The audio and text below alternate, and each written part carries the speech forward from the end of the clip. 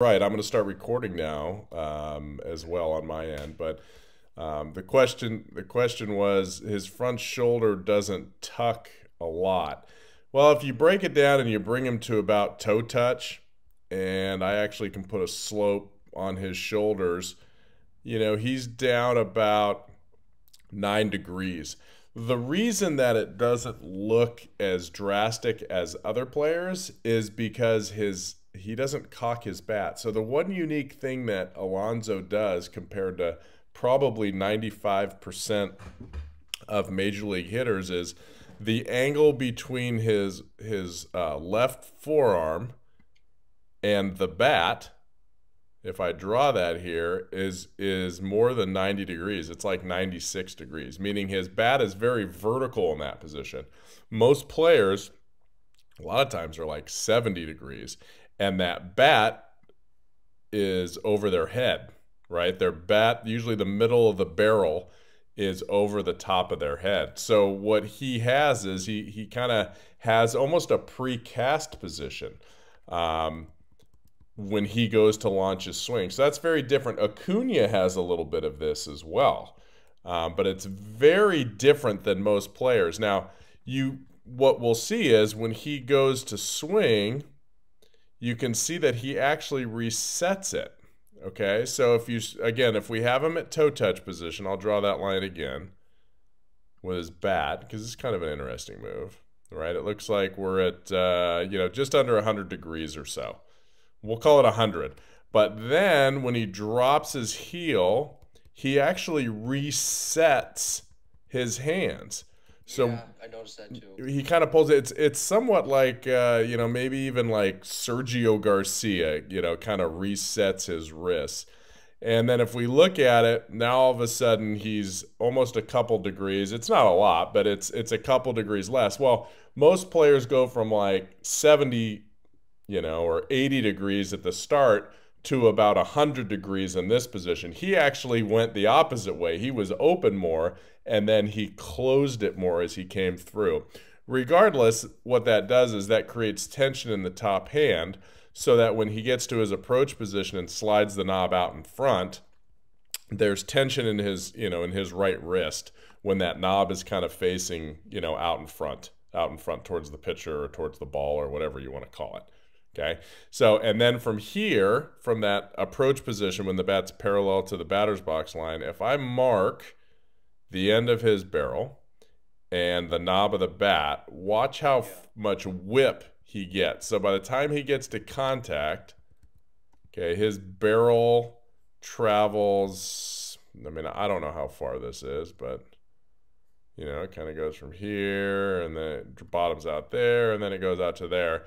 And the knob only moves about 5 inches, and the bat probably moved like 5 feet, 4 to 5 feet. That's where the release comes from, and that's where he creates a lot of leverage. He creates a lot of leverage with his legs too. We'll talk about that in a second. But when he gets his hands, he pulls his hands out in front. Notice how the barrel's still above his hands in this position, right? He's not on plane too deep in the zone. Like here's the ball. Let's see what this ball is doing.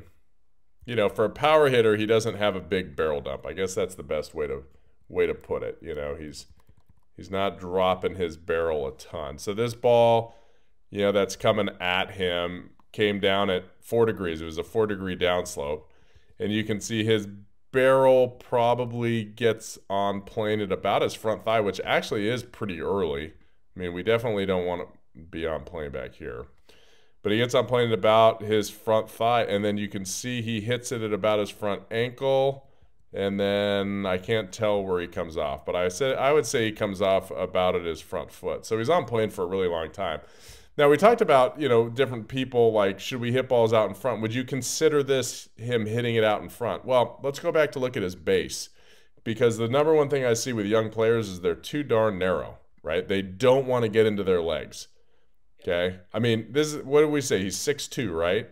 He's 6'2". So if I draw this triangle, if I bring him to about ball of the front foot, his ball of the front foot hits the ground, and then I draw a line between his arches, and then I go up to his inseam and back down, you can see like how much wider that is. Okay, look how much wider the base is. I bet it's 4 to 5 inches wider than his inseam. Okay, Yeah. that's a big man getting low and into the ground. And then when he starts to rotate, watch that back knee and shin. And then let's watch his head. Let's see how much his head moves.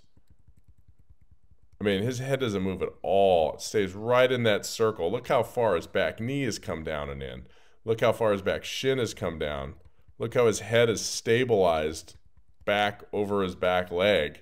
Look at his front leg straighten out. I mean, these are really, anyone can do this. And I use this video a lot when I'm reviewing players because it's so good. It could be a guy that's 5'10". It could be a guy that's 4'10".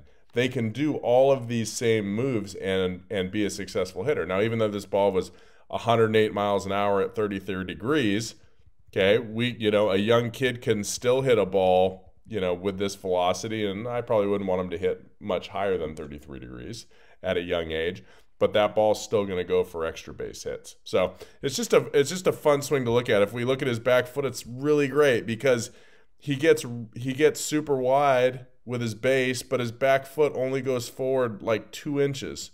If we look at his back toe, maybe 1 inch. A lot of players get wide and then they try to drag their back foot so far. Something else we can learn that I see with a lot of young players is this foot comes up and off the ground, like too high.